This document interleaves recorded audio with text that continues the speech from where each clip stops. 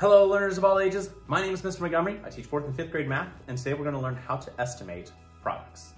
Now, when it comes to estimation, again, it's that fancy word for saying we're trying to get a close answer or an answer that's kind of in the ballpark, a good educated guess. Now, when we're estimating multiplication products, we're trying to figure out, okay, we're going to do rounding. And when they want us to do rounding, in this case, they're trying to have us round to the greatest place value of each number in order to do that. So greatest place value for $36.74 would be at the 3. So the 6 would go into the box here. And for 114, the greatest place value I have is this 1 in the 100s place, and this 1 in the 10s place is going to help it round. Now remember, 5 and above, we give the underlying number of shove. If the box number is 4 and below, we let the underlying number stay the same and everything else goes back to 0. So 6, is that 5 and above or 4 and below? Yeah, that's 5 and above. So that would be rounded up to the 3 would round up to a 4. It would be close to $40. All right. And then I have 114. Well, the 1 is kind of 4 and below. So that 1 stays the same. So I have 114. Now the problem with this, 100. Whew, there we go.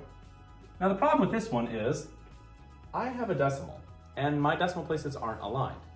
So I could take out these zeros at the very end because it does not change the value when it's dollars. That's $40. This is also $40.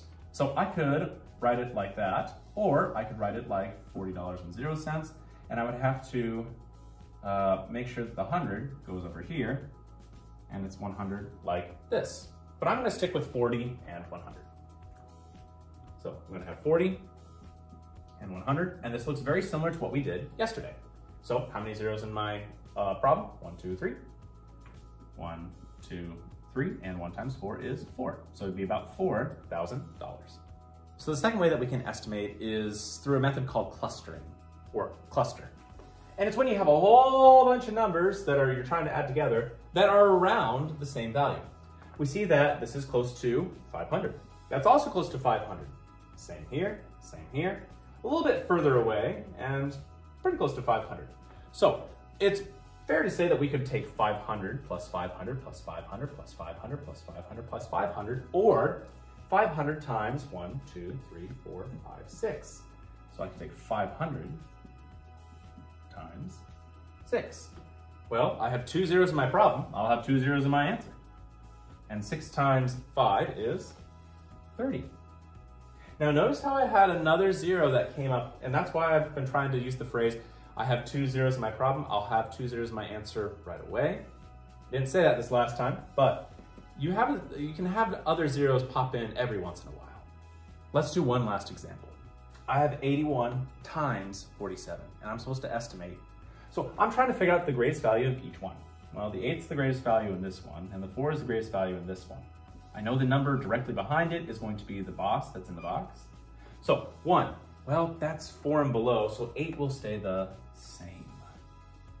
But 7 is much bigger than 5, so that's going to cause the 4 to go up to a 5.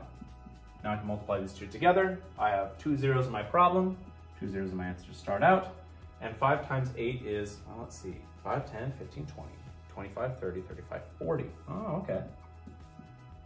So it'd be 4,000. All right, my 5th grade friends, if we take a look at page 35 in your workbook, you'll see that we'll be doing practice problems number 1, 9, and 14. Number 1 and 9, the directions say estimate each product. And number 14 says estimate each sum. And we're gonna be using that clustering method. If you have any questions about how to estimate products, please let me know when you come to class tomorrow.